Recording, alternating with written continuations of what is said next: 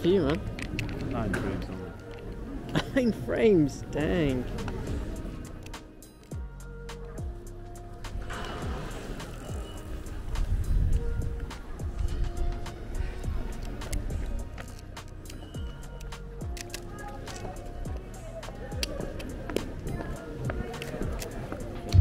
So much walking I need to chill my soul. Souls? Or souls?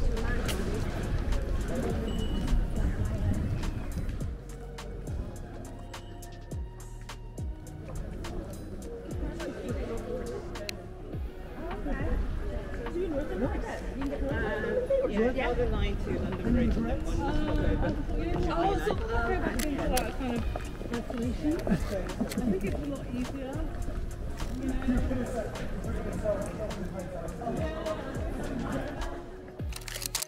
FP4 is an ISO 125 film which was released originally in 1968, almost 10 years before Kodak's Tri-X first hit the shelves. On their website, Ilford FP4 Plus is shown to be a medium speed, all-purpose black and white film with very fine grain and outstanding sharpness. Ilford go on to say that it has superb exposure latitude and below it's 125 ISO. This makes it very capable for photographing most subjects and scenarios and varied lighting conditions.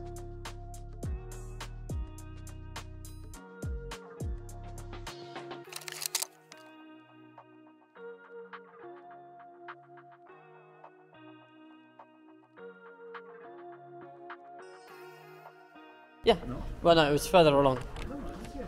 Was it? Oh yeah, you're right.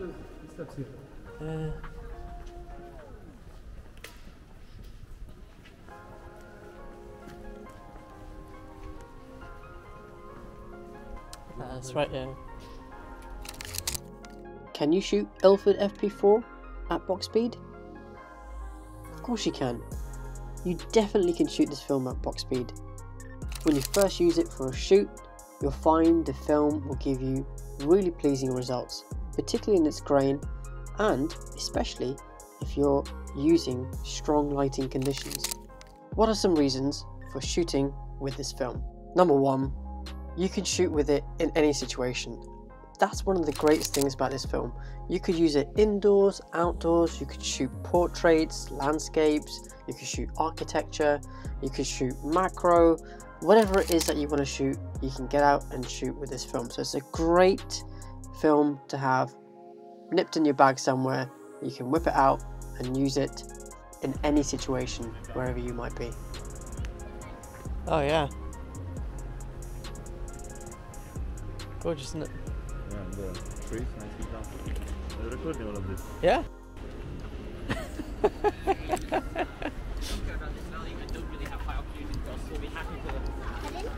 No.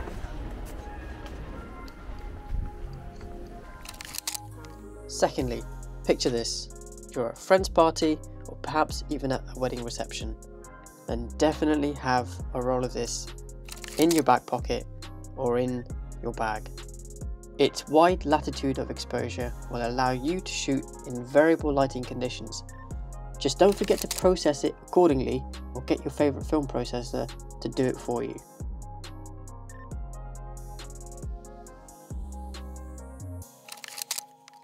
Thirdly, it is a significantly cheaper alternative to using Neopan Acros 2 or even using Kodak black and white film. It's a little bit more basic, but actually the results that you're going to get from it are going to be very, very similar than what you would get with Neopan Acros or with Kodak T-Max or Tri-X, for example. So, if that's an important factor for you, then you should definitely shoot with this film.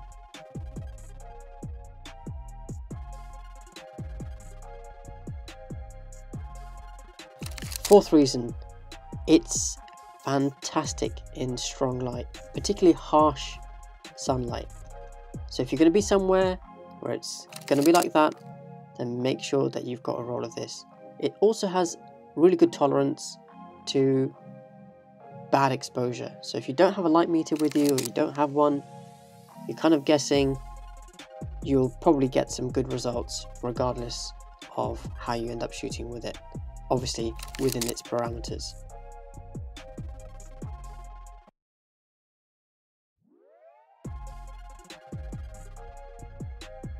Fifth, you're on a budget. We've already talked about the fact that it's cheaper than using Neopan A-Cross or Kodak, but also you can buy this in bulk, and that will significantly reduce the costs of shooting with this film. So if you're planning on shooting black and white and you want something which is consistent and gives you a great result, then buy it in bulk, roll up your own film at home, and that will save you a lot of money too.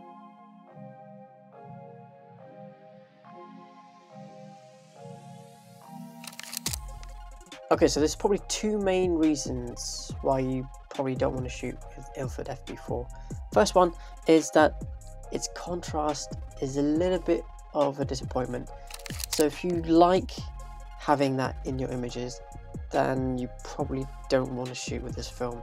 The grain structure is good, but the contrast is a little bit yeah. Secondly, if you're based outside the UK, North America, Australasia, wherever it might be, then it might be more expensive for you to get hold of this film, and so cost effectively it may not be the best option for you. But at the end of the day, you should know your own style, and if this is the right one for you, you should definitely check it out.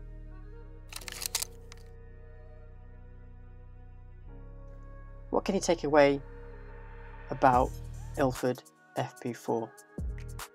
It's definitely worth you getting a roll and checking it out. Its medium speed will allow you to shoot in a large variety of situations, whether that's in the studio, whether that's outside on the street, or even shooting landscapes. You're going to get some fabulous results due to its wide exposure latitude.